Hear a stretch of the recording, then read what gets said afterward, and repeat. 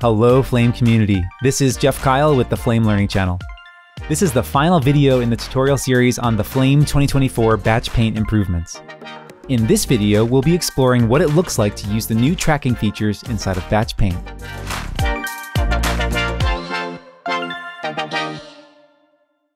If you've been following along in this series, you might have seen the tracker while we were going over other areas of the batch paint improvements. But now it's time to jump in. You can find the tracker in the Axis tab on the right-hand side of the screen. The familiar Enter Tracker button that you might recognize from other tracker modules throughout Flame is right here on the bottom, and it behaves exactly as you would expect. Jumping in sends us to the Flame point tracking environment for a one-point track with all of the familiar tools at our disposal.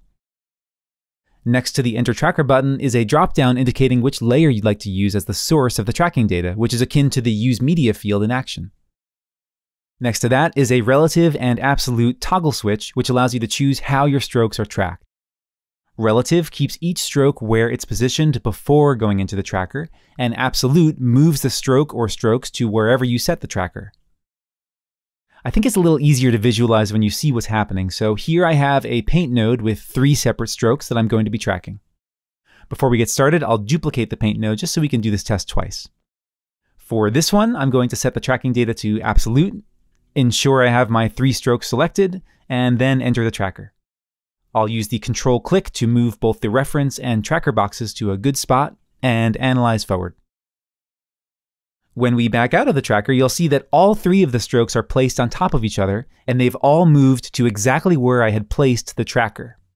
Let's back out and see what happens when I perform the same track set to relative. I'll click Enter Tracker, move the tracker to roughly the same spot, analyze forward, back out, and take a look.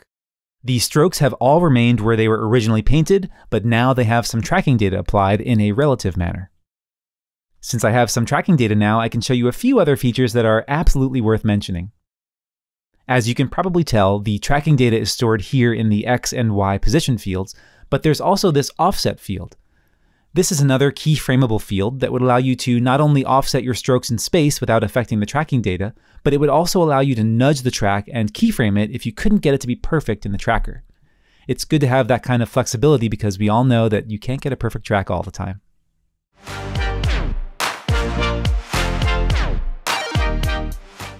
Now let's jump into a real-world scenario, because it's one thing to track in some simple, obscure paint strokes, but I think it's a little more useful to show you how you can use this on your next shot.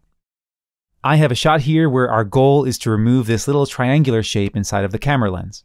It's a relatively simple shot. Nothing passes over the area in question, so I don't need to do any roto, but it isn't locked off, so we'll definitely need to do some tracking.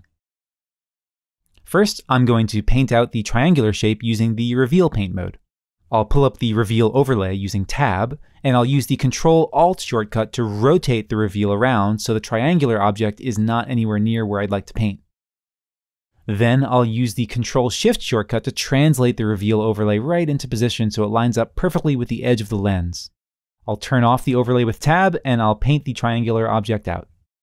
Now I'll take a look at the front view with F1 and the result view with F4 and switch between them a few times to make sure it's looking good. And I think it's looking good.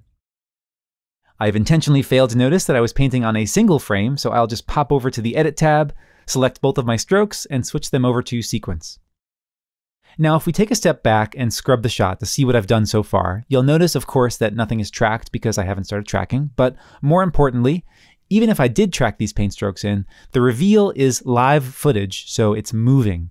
If you've done a shot like this before, you'll know that one workflow is to use a freeze frame, so that's what we'll do next. We have a few pathways available to us. We could use the Add Still feature to freeze what we've done, but I think it might be a little better to use the Lock feature, so I'll navigate back to my painted frame, luckily it's the first frame, and I'll switch over to the Paint tab and check the Lock checkbox on the frame I painted on.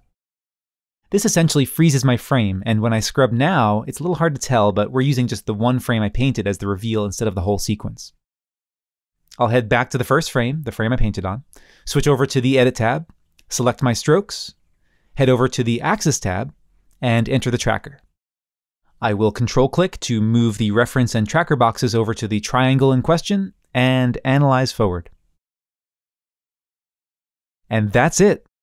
When I click return and scrub the footage, I'm met with an excellent track and a potentially very nearly complete composite, all inside of a single paint node, now with the ability to track your paint strokes.